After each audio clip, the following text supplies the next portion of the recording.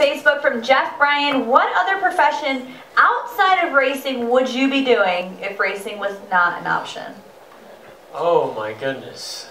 I actually just got asked this question not too long ago. But so I grew up in California. My mom and my stepfather met working for a company that she was a secretary and he was one of the fabricators where they built vehicles for handicapped individuals so they could drive. Maybe there were ramps where the wheelchairs could get up into a van or a vehicle, or they had hand controls, those types of things. And so that's how they met, and then they started their own business manufacturing these products.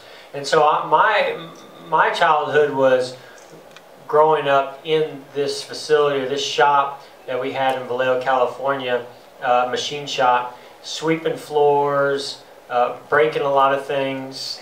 I was the worst employee. They would hire me, during the summers when I got a little bit older, and running the milling machines and the lathes and things like that. And it was always a job that I could do as a young kid.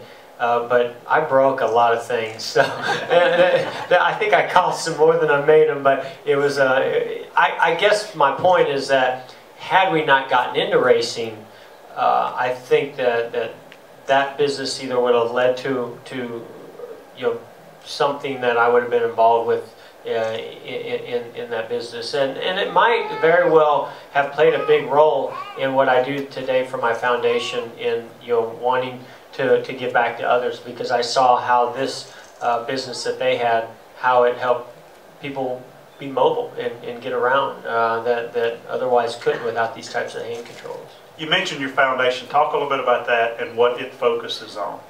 Yeah, we focus on pediatric cancer, and that came from Ray Evernham. His son was diagnosed with leukemia right when this team was being built, the 2014.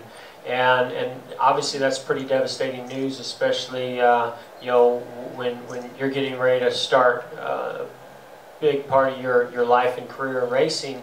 And so that whole experience of what Ray and his family went through opened up my eyes to leukemia and lymphoma. And so we started doing things for Leukemia and Lymphoma Society, started a thing called Racing for a Reason, and over the years, just through Make-A-Wish Foundation, visiting hospitals, meeting more and more kids and families dealing with pediatric cancer, I wanted to dedicate my foundation to doing more for it. Cool. All right, we got Billy over